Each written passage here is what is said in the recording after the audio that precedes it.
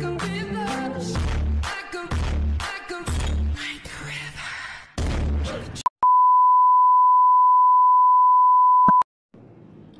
guys, welcome back to my channel. My name is Nozipumtimonye. If you are a new subscriber, welcome. If you're a returning subby, what do you do? So guys, I quickly want to make a commentary video on Zizo's video that she posted on her Instagram, I think last week.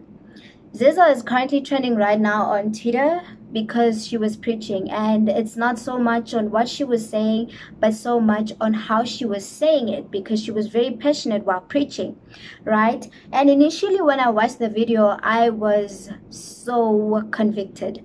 I literally cried, and I was like, I literally felt the power of God through the video. Now today I'm surprised when I log in on Twitter and people are like, what's going on with Zizo? Zizo was definitely high. And I'm like, yeah, she was definitely high because she was preaching about the Most High. But yeah, I literally thought Zizo was just on fire, and other people are like, no, she must be insane.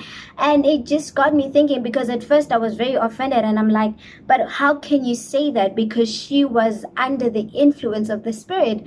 And people are like, nah, something must be wrong with Zizo. What's going on with Zizo? She must be experiencing a breakup or something, because nobody can just rock up and do things like this, right? And it got me thinking, and I started thinking about what happened in the Bible in Acts chapter number 2 on the day of the Pentecost. So these people started praying in tongues, and they got like mixed reactions from the crowd. Other people were like, oh my God, this is so marvelous, this is the Lord's doing. And other people were like, nah, you must be drunk on wine. So that is basically what is happening with Zizo, because it's so weird that two people can actually watch one video and throw so many perspectives.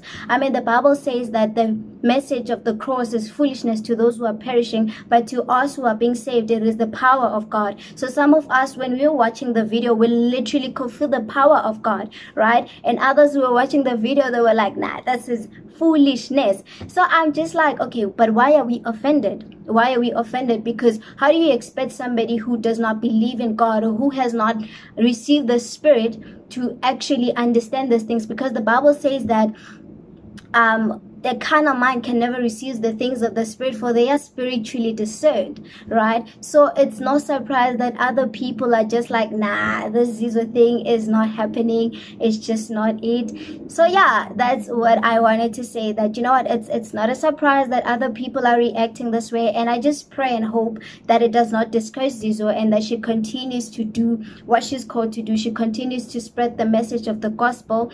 And yeah, guys, it's okay to be weird, it's okay to be mad. I mean, the Bible says that the spiritual man is insane and the prophet is a fool. So it's okay to be a fool, it's okay to be insane. We must embrace that. It is the greatest gift, it is actually a privilege. So yeah, that's what I wanted to say. That's my 2 cents on that video. If you like this video, please give it a thumbs up, share it with your friends, and let us grow the family. So thank you for watching.